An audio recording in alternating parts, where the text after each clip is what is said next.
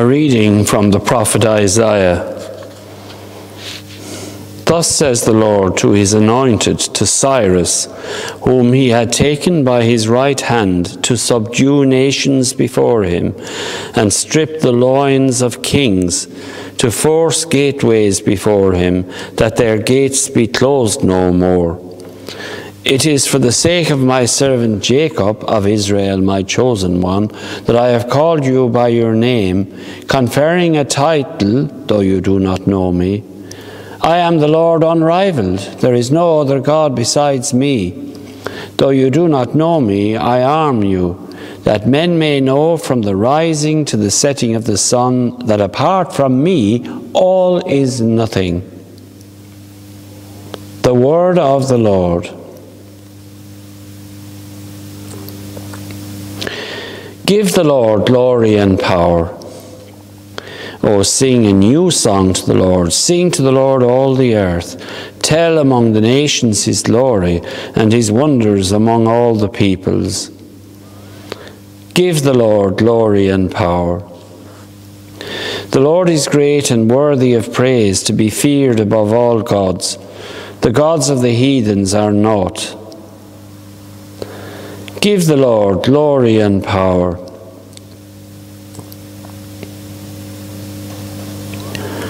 Give the Lord, you families of peoples. Give the Lord glory and power. Give the Lord the glory of his name. Bring an offering and enter his courts.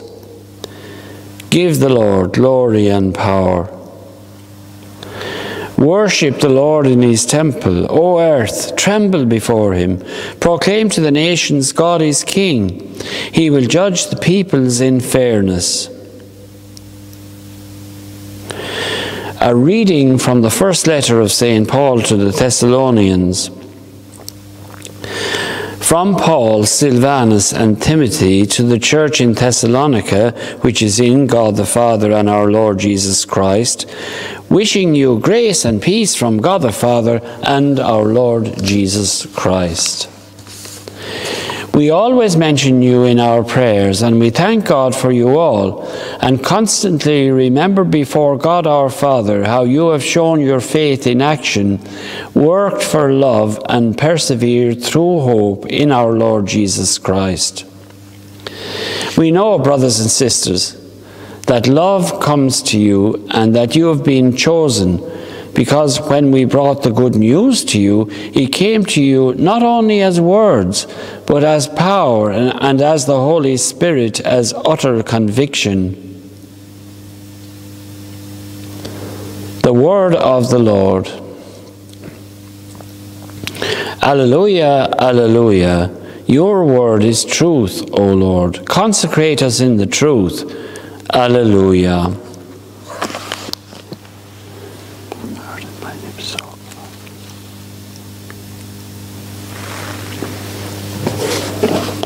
The Lord be with you. A reading from the Holy Gospel according to Matthew.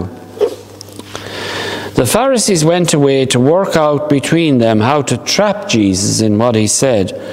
And they sent their disciples to him together with the Herodians to say, Master, we know that you're an honest man, and you teach the way of God in an honest way, and that you are not afraid of anyone, because a man's rank means nothing to you. Tell us your opinion then. Is it permissible to pay taxes to Caesar or not? But Jesus was aware of their malice, and he replied, You hypocrites, why do you set this trap for me? Let me see the money you pay the tax with. They handed him a denarius, and he said, Whose head is this? Whose name? Caesar's, they replied.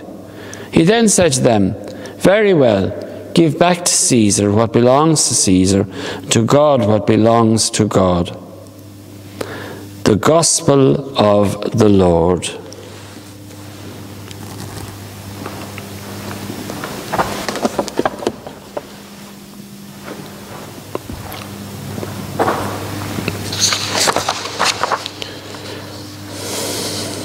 Some time ago, I read about this vicar who spent a short spell in prison because he refused to pay the council tax. He reckoned that the rises in this tax have been so numerous that it constituted an unjust burden for a very large segment of the population. However, I think it would be unfair to cast Caesar, that is, the state, in the mold of being forever anti-God, as if the two were permanently at loggerheads. After all, there have been many saintly kings and queens throughout history, not least in this country. Having said that, the relationship between the church and the state throughout history has been mostly fractious. I believe that the upheavals of the 16th century Reformation, for instance, were as much to do with monarchs and other ruling classes in power struggles with the Catholic Church as it was to do with religious questions per se. At that time, the monasteries were indeed powerful, owning huge tracts of land in the country. But the break with Rome put an end to all of that. It led to the dissolution of the monasteries, at least 900 of them, and all the monks and the nuns, for that matter, were turfed out of their monasteries. Having said that, there was a great outcry among ordinary people against their closure. Sometimes the relationship between church and state has been openly hostile, as in the last century when communism tried, but it failed, to silence the church and stamp out its influence in public life. Closer to our own day, I notice where that powerful group, the United Nations, where the Planned Parenthood group within that United Nations are not at all happy with the Catholic Church's criticism of their population control programs, which it regards as morally objectionable. Unfortunately, Western state aid for these poorer nations is often withheld if they don't comply.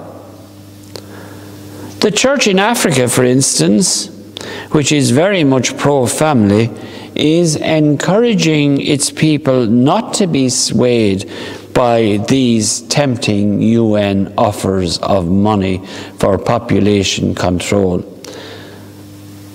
Actually, Africa is very much underpopulated. Some say you should never mix religion and politics, but I notice at present there's a big furore going on in the United States because a notable Catholic woman judge who is anti-abortion has been nominated to the Supreme Court.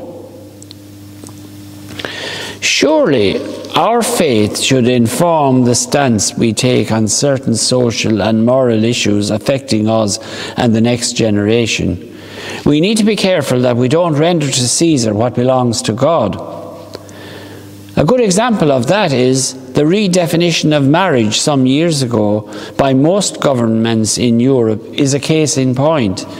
It shows disregard for God's will, which is inscribed in our very human nature. The laws of God and the laws of Caesar often clash.